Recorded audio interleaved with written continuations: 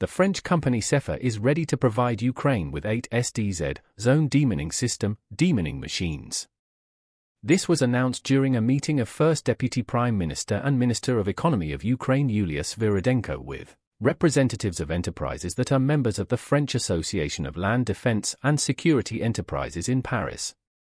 SEFA and the Ukrainian manufacturer are negotiating the possibility of joint production of spare parts for the working bodies of SDZ machines.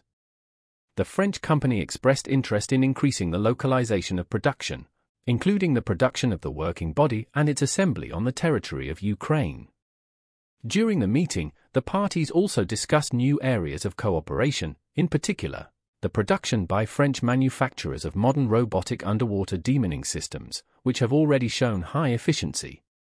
French companies have expressed their readiness to transfer such systems to Ukraine. Yulia Svirodenko emphasized that there are promising foundations for the further development of cooperation between French and Ukrainian manufacturers of machinery and equipment for demining. The government of Ukraine actively supports efforts to strengthen this cooperation, in particular, regarding the localization of production of modern French machinery and equipment for demining on the territory of Ukraine. SDZ vehicles, designed for intensive combat clearance to quickly create safe lanes through minefields, are equipped with cameras, GPS, and can be fully controlled remotely. These vehicles are resistant to anti-tank mines and are capable of performing a variety of demining tasks using a variety of tools.